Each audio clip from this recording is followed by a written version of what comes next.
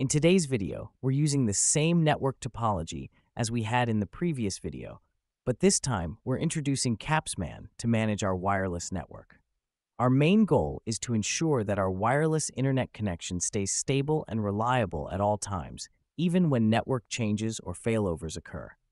However, depending on how we design our network, there are some key considerations to keep in mind. We'll look at different ways to integrate CapsMan into our setup and discuss how each choice impacts our network. Scenario 1. Using a non-VRRP device as CapsMan. In this setup, CapsMan is hosted on a separate device that does not participate in VRRP, for example Switch 01. Here's what this means. When the CapsMan server is on a device that isn't part of the VRRP setup, the configuration is simpler. Caps only need to connect to a CapsMan server. Since CapsMan runs separately, it isn't directly affected by VRRP changes. This means that if one of the VRRP routers goes down, CapsMan continues managing the wireless access points without interruption. In Scenario 2, we configure both of our VRRP routers to also act as CapsMan servers. This allows for a more integrated setup, but it requires more coordination. Here's what to keep in mind. In this setup, the caps connect to the VRRP virtual IP address rather than the routers. This allows caps to automatically switch between CapsMan servers if one router fails. Since the caps use the virtual IP for their CapsMan connection, when the primary CapsMan server fails, the caps will reconnect to the backup router that takes over the virtual IP. This ensures continuity in wireless management. It's crucial that both CapsMan servers on the routers have identical settings, SSIDs, security profiles, channels. This prevents configuration mismatches that could cause issues during failovers. To set up CapsMan in Scenario 2, where both routers serve as CapsMan servers while using VRRP for redundancy, follow these steps. Begin by configuring the CapsMan in one router. Define a basic configuration profile that both routers will use. This configuration includes the SSID and basic settings for all managed APs.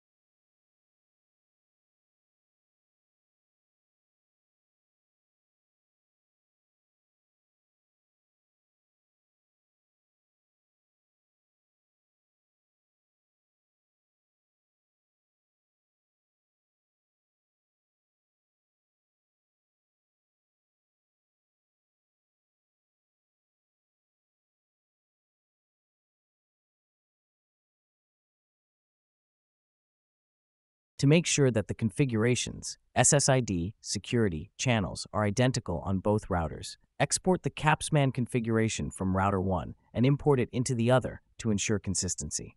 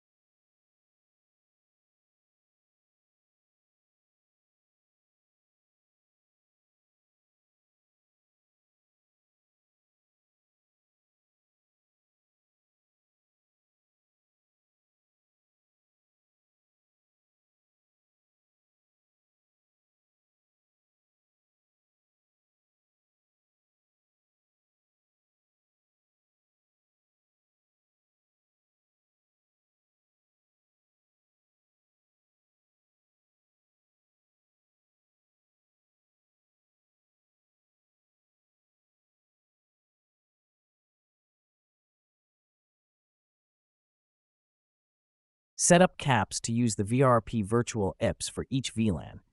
This means that the caps will attempt to connect to whichever router is currently acting as the VRRP master, ensuring continuous management during a failover.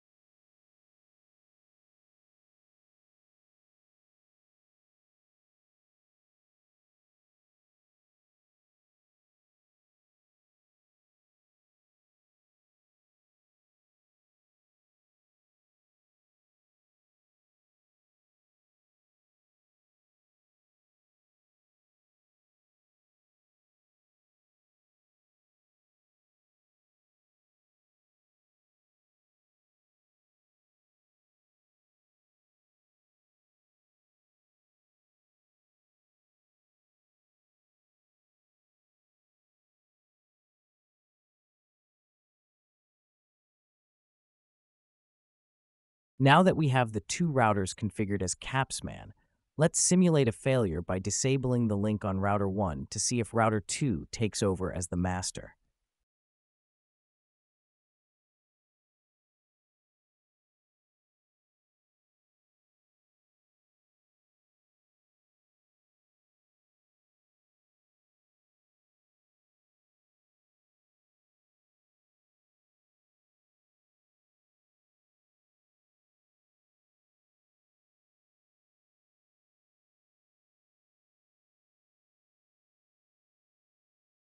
We can see that router 2 take over the responsibility of managing the CapsMan.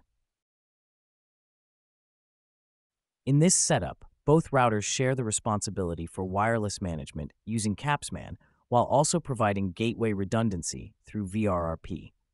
The key advantage of this design is that if one router fails, the other can seamlessly take over the duties of both routing and CapsMan management, providing uninterrupted network access. With the caps configured to connect to the shared VRRP virtual IP, the transition between CapsMan servers is automatic. Just remember that maintaining consistent configurations between the two routers is crucial to avoid any issues during failover. Thank you for watching. If you liked what you saw, please give this video a thumbs up. Subscribe to the channel for more networking tutorials and hit the notification bell so you don't miss any updates. Feel free to leave any questions or suggestions in the comments below. I'd love to hear your feedback.